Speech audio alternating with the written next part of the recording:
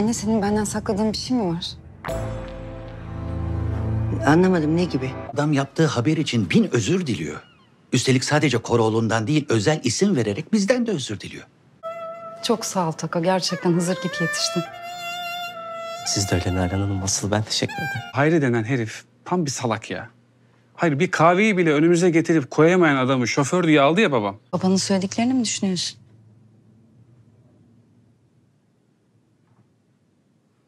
Ne yapacaksın peki? Camdaki Kız dizisine destek olmak isteyenler kanalımıza abone olmayı unutmayın.